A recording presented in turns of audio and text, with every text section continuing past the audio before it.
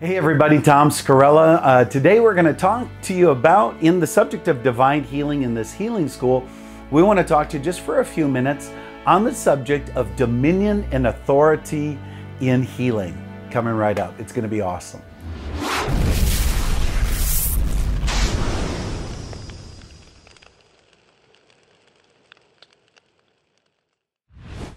All right. Hey, everybody. Tom Scarrella with Scarrella Ministries. Listen, don't forget, right below me, give us a big thumbs up. Subscribe to our YouTube channel. Let us know where you're watching this in the world. We love to hear from you and love to hear your input. We love to hear from you as far as, where you're from in the world. Yeah, we want to be your friend on social media as well. So don't forget, subscribe to that. Check out our website as well below. All right, let's dive into this today. Let's start in the book of Luke. Luke chapter 10 says, after these things, the Lord appointed another 70 also, and he sent them 2 by 2 before his face into every city and place where he himself was about to go. Then he said to them, the harvest truly is great, but the laborers are few. Pray therefore the Lord of the harvest to send out laborers into the harvest, and go your ways. I send you as lambs amongst wolves. Carry neither money bag, knapsack, or sandals, and greet no one along the road. Whatever house you enter, first say peace to this house. In other words, look for somebody that's looking for peace, or look for somebody that's, we would say, hungry or open, okay? And if a son of peace is there, or a man of peace, your Bible may say, or someone looking for peace is there, your peace will rest on it. If not, it will return to you. And remain in the same house, eating and drinking such things as they give, for the labor is worthy of his wages. Do not go from house to house. Okay? In whatever city you enter and receive you, eat such things that are set before you. Heal the sick that are there. Notice it doesn't say pray for the sick. It says what? Heal the sick that are there, and say to them what? The kingdom of God has come near to you. Right? Then it talks about those that receive you, etc., etc. But he starts off on the subject of healing. One of the first things that he says, you're going to start throwing out peace. Whoever's hungry, whoever's thirsty, whoever's looking for peace, wham, they're going to want it. Heal the sick that are there. Right? Then he says, then proclaim to them the kingdom of God has come near to you today. Right? Then as you keep on going, in verse 17, then the 70 returned with joy, saying, Lord, even the demons are subject to us by your name. And he said, I saw Satan fall like lightning from heaven. Behold, I give you the authority to trample on serpents and scorpions and over all the power of the enemy, and nothing shall by any means hurt you. Nevertheless, don't rejoice in this, but that the spirits are subject to you, but rather rejoice that your names are written in heaven. Okay, so he's kind of giving them a gut check. All right, but what we're talking about today is just in those a few other verses is primarily verse 19. He says, I give you authority, dominion and authority. Now in the Old Testament, if you go way back to the book of Genesis chapter 1, Genesis 1, in verse 26, then God said, let us make man in our image, according to our likeness. Let them have dominion. Over the fish of the sea, or the birds of the air, over the cattle, over all the earth, and over everything that creeps on the earth. And so God created man in his image, and in the image he created him, male and female he created them. God blessed them and said to them, be fruitful, multiply, fill the earth and subdue it. Or one version says, take authority over it. And have dominion over the fish of the sea, the birds of the air, and over every living thing that moves on the earth. So the first thing God gave man in the garden was dominion and authority.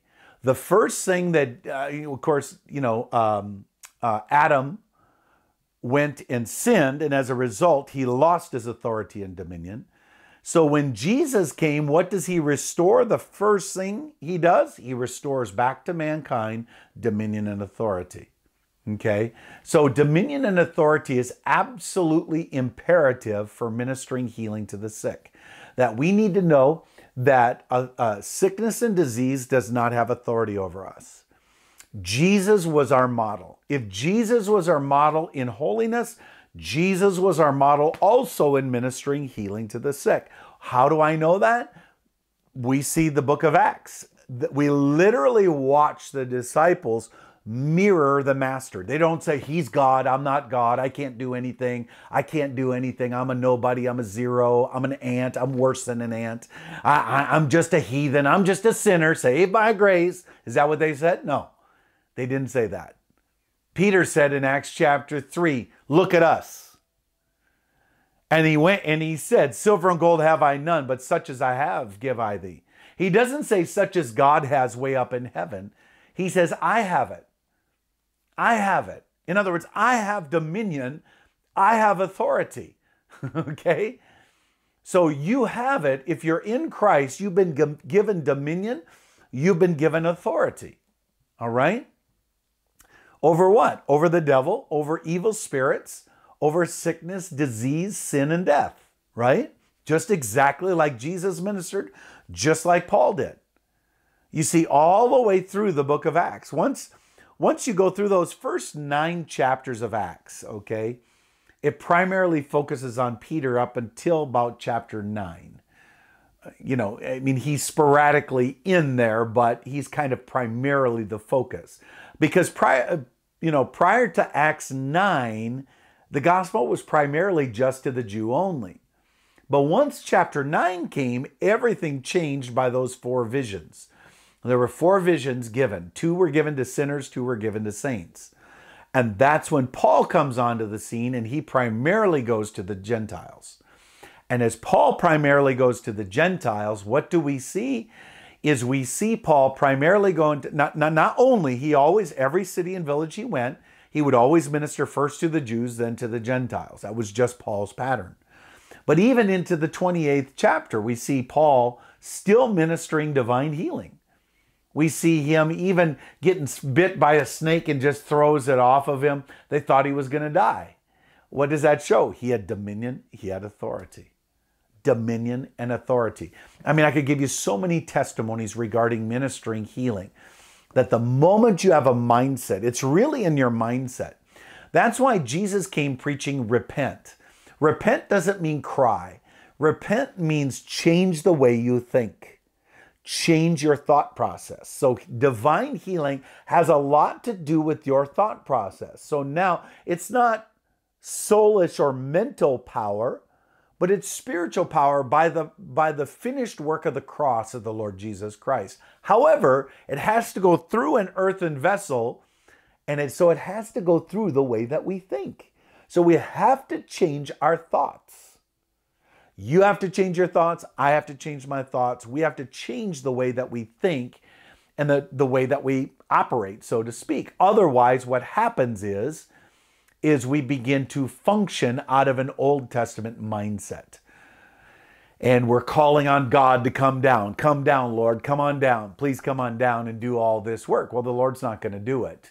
That's why he's commissioned you, and that's why he's commissioned me.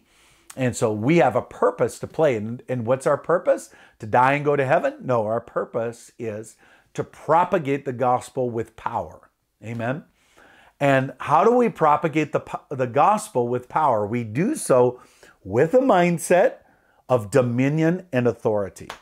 Dominion and authority. And the moment you start to minister to sickness that way. Now listen, I was a brand new Christian way back almost 40 years ago, 38 years ago. And I was ministering healing to the sick because I read in a book from T.L. Osborne called Healing the Sick. He talked about dominion and authority. And once I realized, like a policeman has been given a badge, he doesn't have physical power to stop a car. He has authority to stop the car with nothing but his hand. He can say, stop, and you have to stop. Not in his name, but in the name that he's representing that's behind him, and that's the entire city. Or if it's a state patrol, then it's the entire state, right? Okay, so you have to know that's what dominion and authority is. Now, we don't have dominion and authority over people. We don't have authority over people, but we have dominion and authority over all sickness, over all disease, over all demons. There's not one demon that we cannot. You understand? And so, in fact, the one time the disciples said, we tried to cast a demon out of this boy and we could not. The father even said it to Jesus. Jesus, your disciples tried to cast a demon out, couldn't get it out. Jesus turns to them and says, O faithless generation, how long shall I endure this? And they said, Master, why could we not cast the demon out? And Jesus said, immediately, because of your unbelief.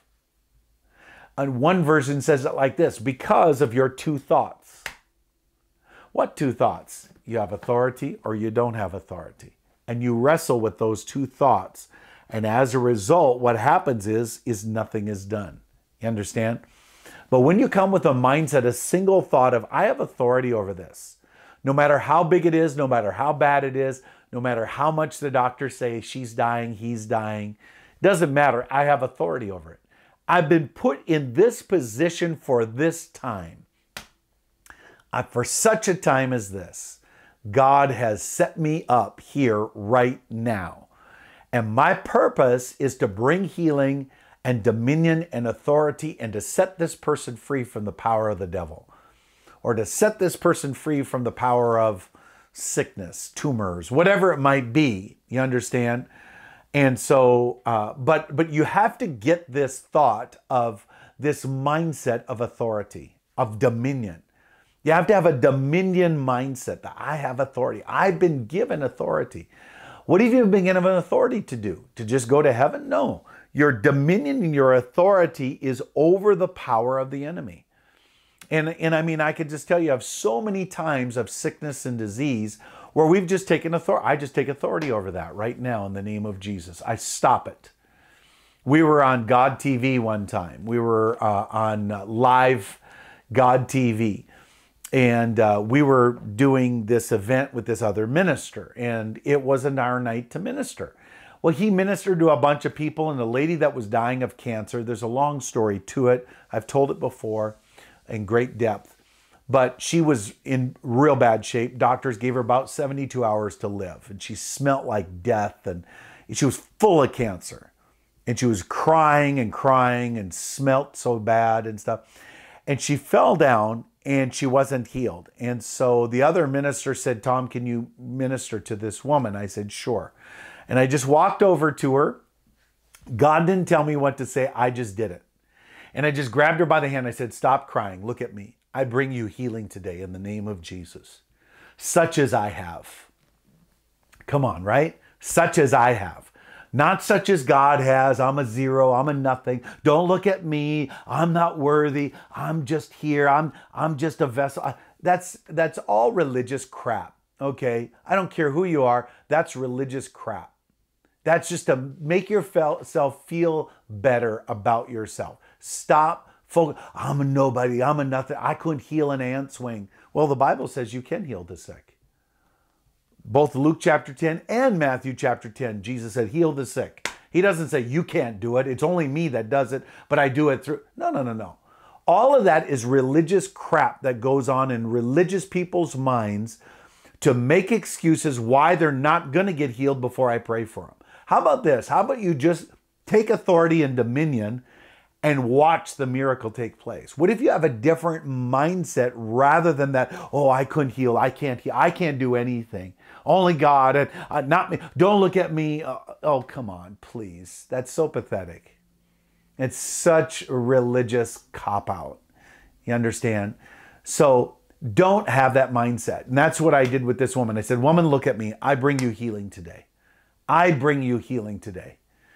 I said, such as I have, I give you. In the name of Jesus Christ, rise up and walk. And I took her by the hand, and she stood up, and she was all ashen gray from the cancer. And I went and I took off walking with her, and boom, she was healed just like that.